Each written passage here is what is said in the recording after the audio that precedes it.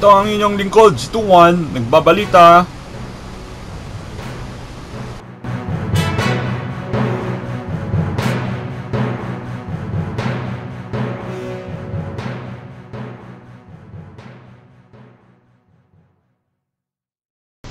Back to you. Ito po, dinggin po natin yung mga pahayag po ng Malacanang ng dati. Ito po siya, panoorin po natin. Good evening. I am now addressing the nation together with the civilian, military, and police sectors. The organizations that would count in our enforcement of the laws to protect the people of the Republic of the Philippines. Pardon my broken Tagalog, pero sa mga kababayan ko, kayo, ako, do not panic. Huwag kayo masyadong may stress na parang hindi mo na magawa ang gusto mong gawin. Pwede pa rin, pero may restrictions tayo. May mga kondisyon dahil nga sa crisis. The crisis is very, very clear. COVID-19 is spreading all throughout the country, including the Philippines. Once again, nagbabalik po ang inyong lingkod. This is Tuwan. After declaring po ng Malacanang ng Metro Manila lockdown, ito na po yung mga nagbabagang mapapanood po natin. Tingnan po natin kung gaano po ka-stricto sa loob po ng Maynila at saka sa palabas ng Maynila. Titingnan po natin kung gaano po ka-stricto ang mga nagpapatupad po nito sa mga law enforcement niyan. Nawa po sana wala pong maging matigas ang ulo para po wala pong mapahamak at hindi po ma-spread ang tinatawag na NCOV. Na sana po tulungan po natin ang bawat isa para po masupil, matigil ang pag-spread ng NCOV na to. Once again, this is Tuwan. Babalita po sa inyo.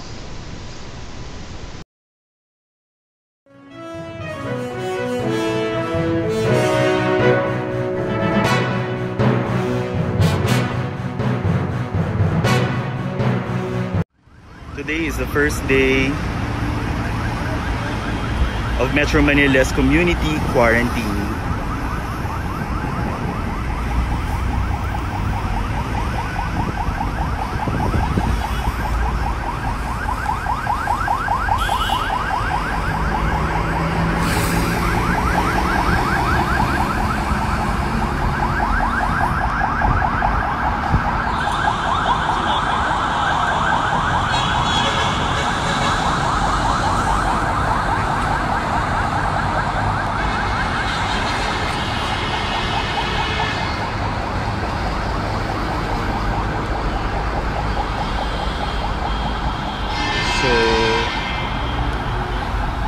Sa ilalim ng community quarantine, hindi pwedeng makaalis at makalabas ang mga taga Metro Manila. Sa ngayon, ito ang first day ng implementation nito. So sa bawat border like Balintawak, nagbabantay ngayon yung mga PNP personnel, pero random ang isinasagawa nila ngayong checkpoint.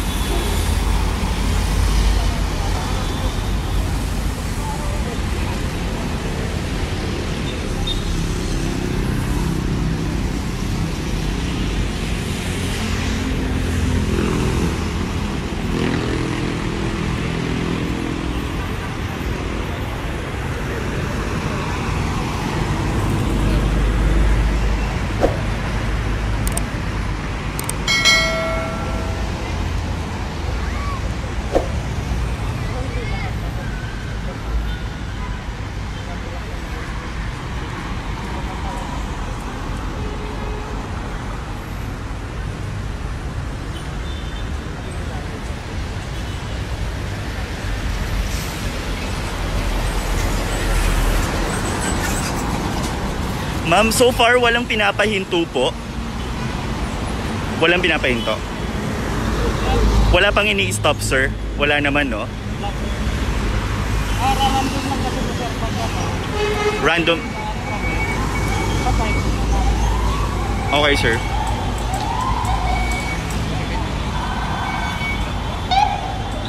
So, katulad po ng narinig natin, it's random. The inspections would be random. Those are military vehicles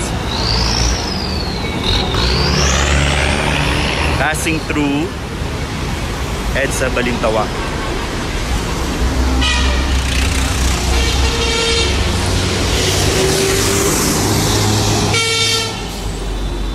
Nakakomboy pa media.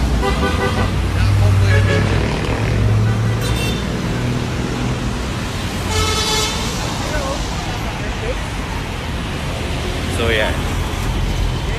Okay. We will give you more updates as they become available. So this is Sir Stan from CNN Philippines. Please stay tuned for more updates on the Metro Manila community quarantine.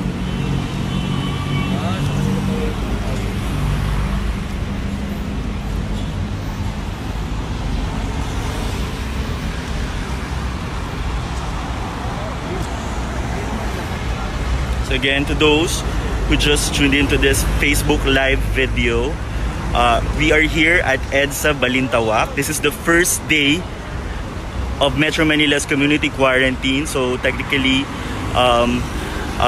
people from outside in Metro Manila cannot go out. And then yung mga papunta naman po hindi na rin pwedeng makarating unless for special reasons or if you work inside Metro Manila. So far, military personnel are just doing random inspection. So wala namang pinapatigil, wala namang chine-check. Ito, parang they're here at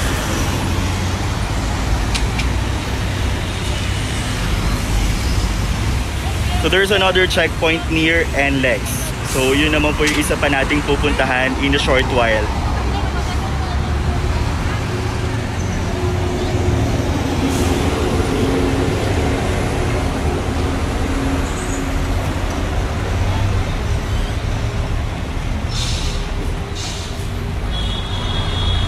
So again, this is the first day of the community quarantine of the entire Metro Manila. So you can see some commuters or mga may-ari po ng sasakyan nagtatanong kung ano ba talagang guidelines, but PNP and military personnel are doing the random inspection po dito sa mga checkpoints. So like this one sa EDSA Balintawak.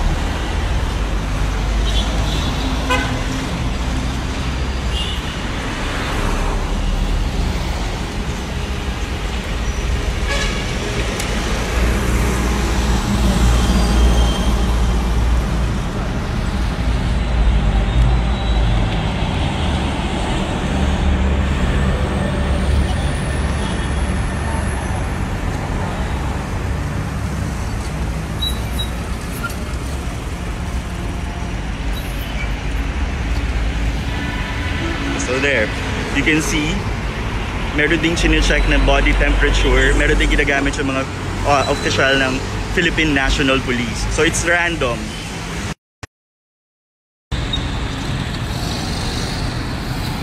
Nurse po yung nag-check natin. Ma'am? Nurse. Nurse po. Nurse na police. Pwede ba natin siya ma-interview? Matanong lang natin ano po yung ginagawa niya. Short lang. Try natin. Okay, so we'll talk to... Hi ma'am. So ma'am, ginagawa niyo po ngayon ay... Oh, okay, pero we're doing it randomly ma'am, sir, di ba? Okay. What if mataas yung temperature ng isang chine-check? Anong gagawin po? Meron po tayong mga barangay health emergency response team. Pwede po natin silang i-refer doon or para po ma-assist po sila. Okay. So, ang PNP po, more on alone po tayo. Okay, just to be clear ma'am, hindi po lahat ng sasakyan na dadaan dito sa EDSA Balintawak ay i-check. Random checking po tayo, pero as much as possible, kung makayanin po natin i-check sila lahat, possible po. Okay. Pero ang importante po kasi yung health po yung ating concern sa nangyayari ngayon, yung healthiness po, yung health po ng tao. Okay. And so far, ma'am, kamusta naman po ang implementation nitong checkpoint dito sa EDSA Balintawak? Okay naman? Wala namang violent reaction from mga dumadaan? Cooperative naman po yung mga nababasta po natin. At yung po ang kagandahan kasi at least kahit pa paano, concerned din po sila sa nilang mga kaligtasan at kalusugan. Okay. Ilang teams pong ilang personnel pong naka-deploy ngayon dito? So, meron po tayong 1/16, 1 PDO and 16 PNCO po. And we can see that all naman po ng mga PNP personnel ay naka-mask, para protection na rin po sa sarili, ma'am, di ba? Opo. Okay. Thank you po. Thank you, ma'am.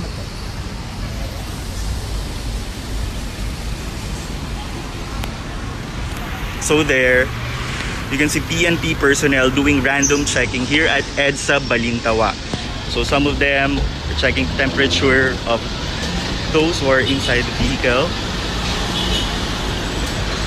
And in the event that, you know, makita nila na may mataas ang temperature, there will be emergency response team who could assist them.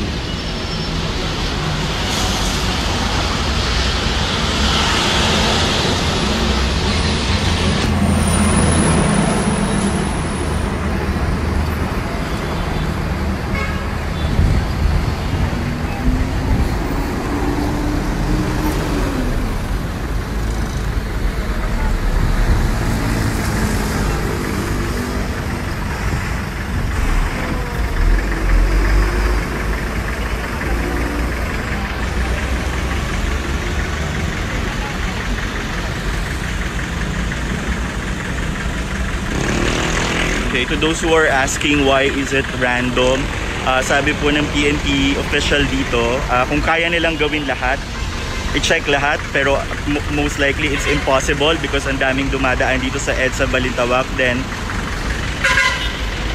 hindi nila kaya lahat i-check. So what they're doing right now is random inspection, random checking ng mga lalabas or gustong lumabas ng Metro Manila.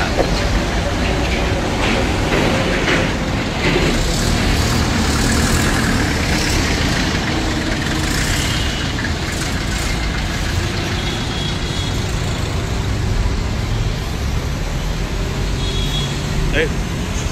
So we'll move to another location. For now, this is the update here at EDSA Balintawak. Okay. Again, PNP officials doing random checking ng mga commuter or ng mga nasa sasakyan. And if and when may makita silang mataas ang temperature, there will be emergency response team to help them. Stay tuned to CNN Philippines for more updates. This is Sir Sanodalo reporting.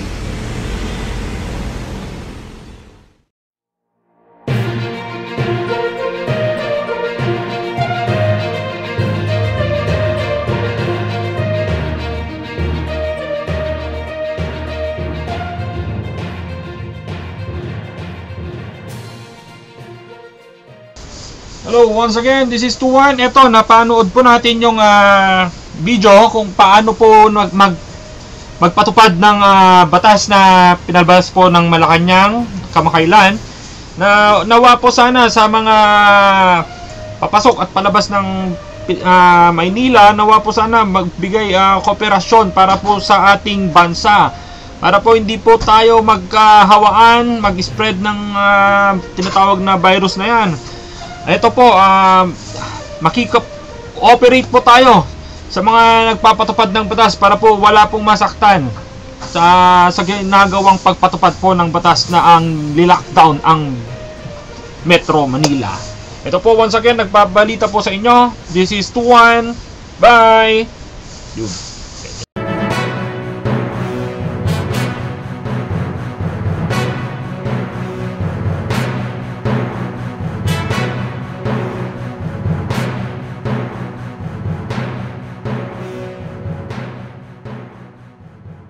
Thanks for watching. Drop a like, leave a comment, and don't forget to subscribe.